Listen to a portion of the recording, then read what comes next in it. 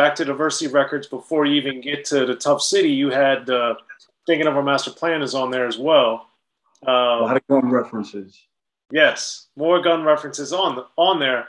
But one thing that always intrigues me about this era of rap and how things have evolved so much was on the song. You talk a lot about telling people not to sell out and this type of thing. So as you reflect of what you were saying then, how does that apply now? And is it the same or different? Well, think about it from this standpoint. From the very time, from the very early moments of me getting into the game, my mind, right after my first experience, was about self-ownership, being able to be independent and do things on your own. I wanted to definitely push that envelope. I can honestly say back then, it wasn't like my thought process to, like I was thinking, man, I really need to go out here and be the banner guy for, self-ownership. I was just really rapping about things that I was involved in and things that were surrounding my life. So, whereas if I had to do it all over again, I probably would have taken a different approach to the way I went into music, or at least the way I went into writing. Because like I said, if Tony played the beat, I would write to it, and I would just write whatever I was feeling at the time and whatever was applying to me at the time. So you might be talking about, think about it, Thinking of a Master Plan, In Control of Things don't sound like anything, like they don't even sound like they could be different artists, for God's sakes. And then they got a record called In the Party on there. 3 records, and they all sound like they're going in every direction. And when you listen to Sons of the Father, that's what it sounds like. It sounds like it's just all over the place. And it was simply because I was young and my mind was all over the place. You get me? Like, I mean, we're young. I wasn't as focused as I would be later on. I was really just thinking, man, I'm in the booth. I don't have a lot of time. I got to write this record and I got to get it out. And that's all I was thinking. So whatever was on my mind at the time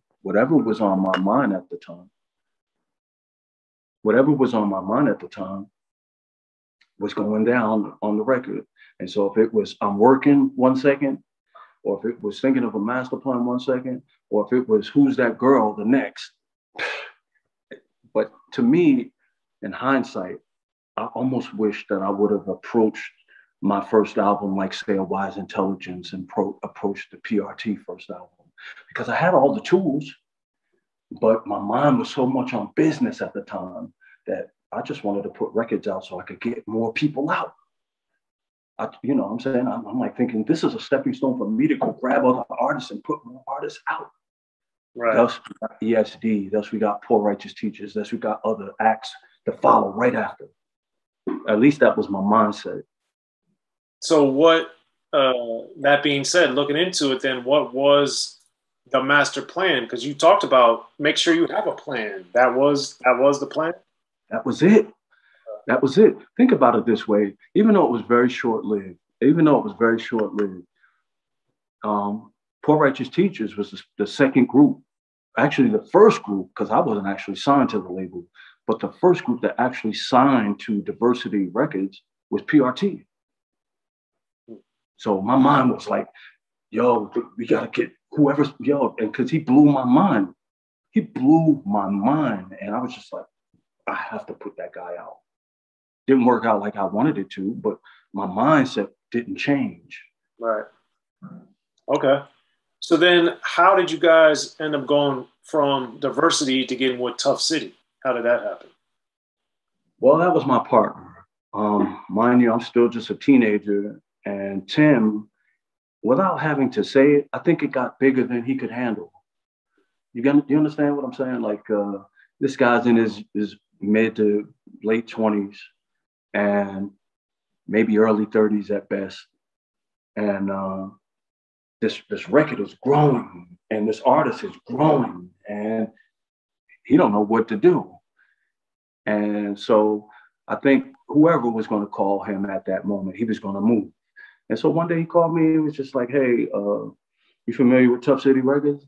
And I was like, yeah, I know who Tuff City is. I mean, you know, that's Mark the 45 King and those guys.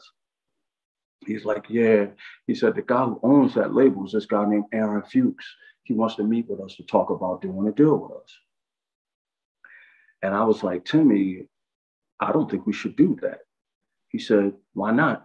I said, bro, we're independent and we're just getting in the game. Like, I mean, let's hold out a little bit.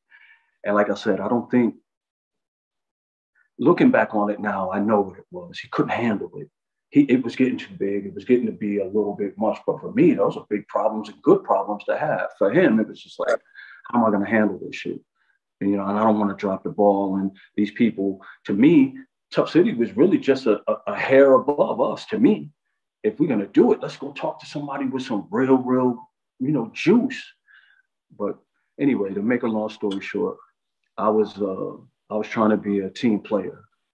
And so when he brought it up, even though I was against it, I went to the meeting. And all the way there, he just coaching me on like, yo, this is what we should be doing. Like, we should be doing this. We got to do this deal. We got to do this deal, you know, something. So it got to the point where I was just like sick of hearing it, man. So when we got there, I remember telling Aaron one thing out of the whole meeting. If we do this, we're going to have to do it like a production agreement. And two, if we do this, I'm going to change your label.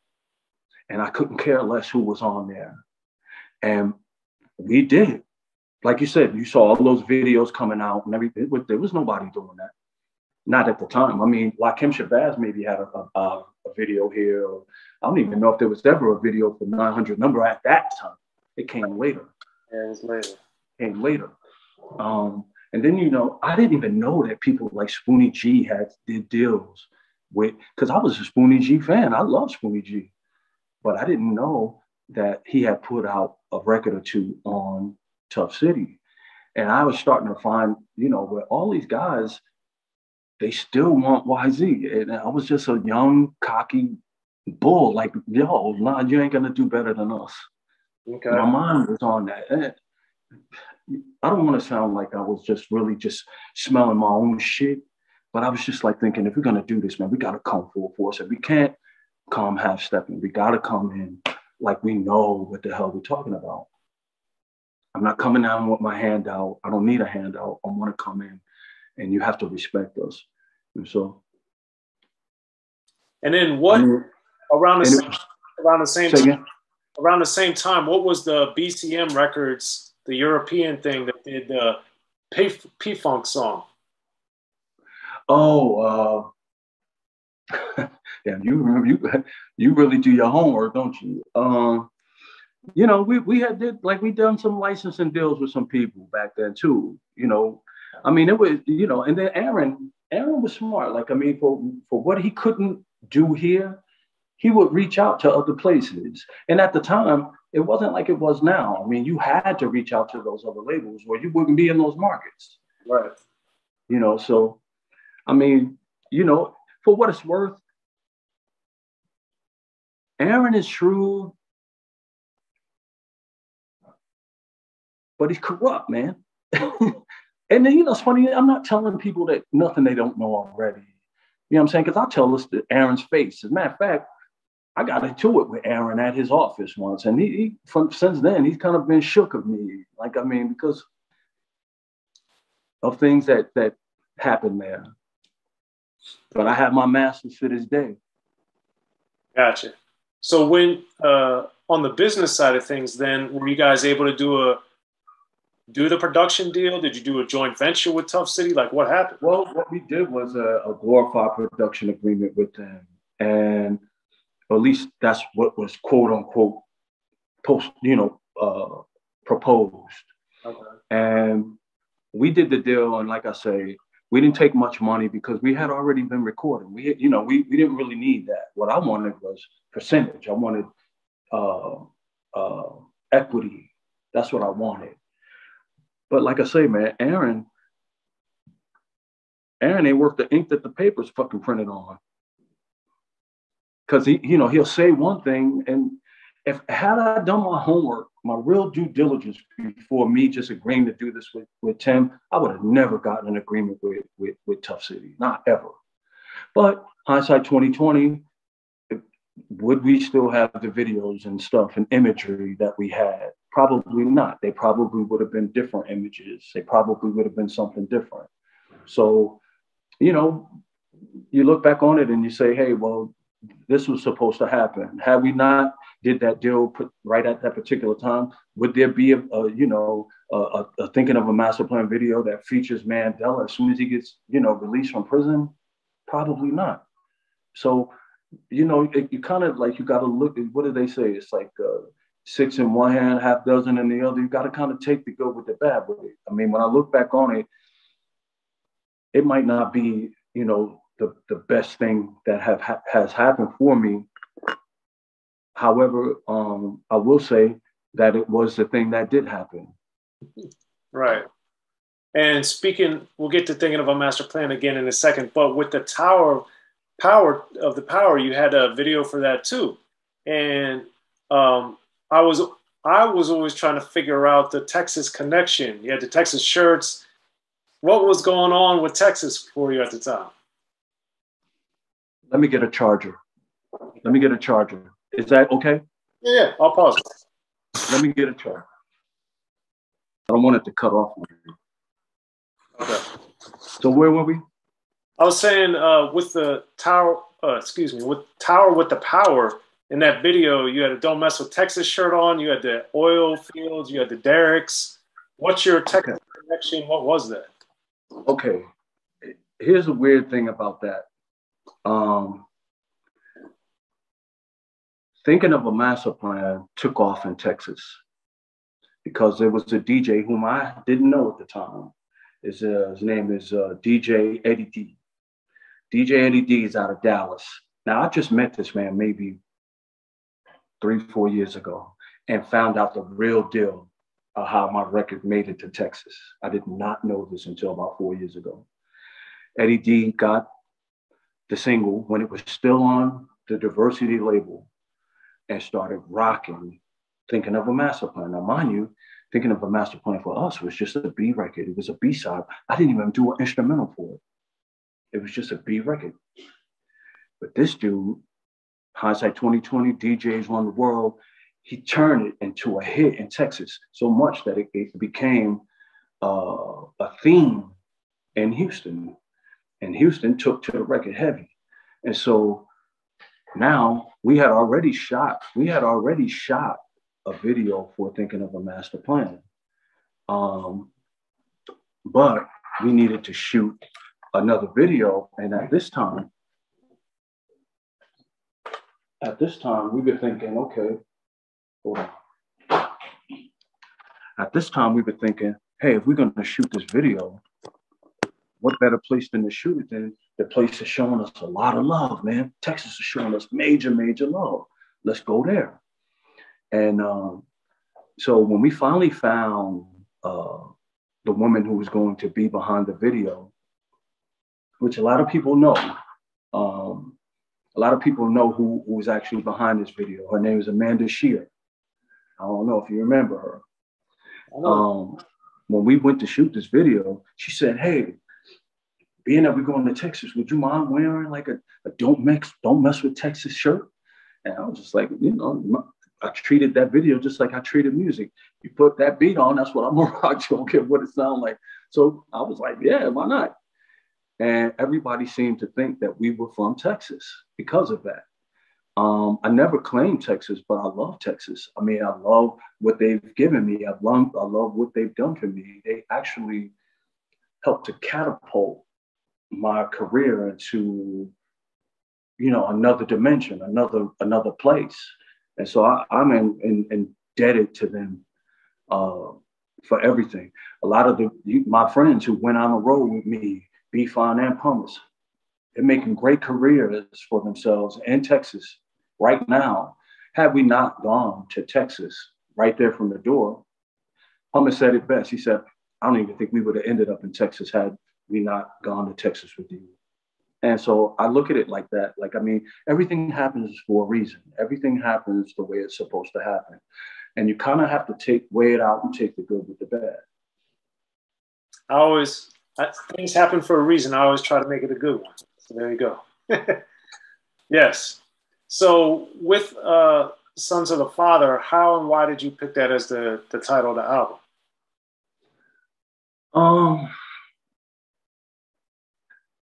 To be honest with you, that's one that's hard to remember, except that I was the head of this crew called E.S.D. And we used to always make references to God, and we used to make references like the 5% Nation was like really, really big, but I wasn't 5%, even though I studied like a 5%. I never claimed to be a 5%er. So when I looked at E.S.D, I often thought of Jesus and the 12 disciples. You know, we used to make, if you listen to the records, I mean, we used to make reference about it all the time. And even when the record starts out, like it's supposed to be God talking, and or a voice that's big like God, to basically say, understand that we're just a small ant on a gnat on a dog's dick in regards to this big planet and this universe that we're a part of. And I just wanted to definitely pay homage to that. So rather than say YZ and the Sons of the Father, the whole crew, because it's plural. It didn't say Son of the Father, like, quote unquote, Jesus is the only begotten Son, whatever. It was the sons, because here we as a conglomerate want to pay homage to this great thing that's bigger than all of us.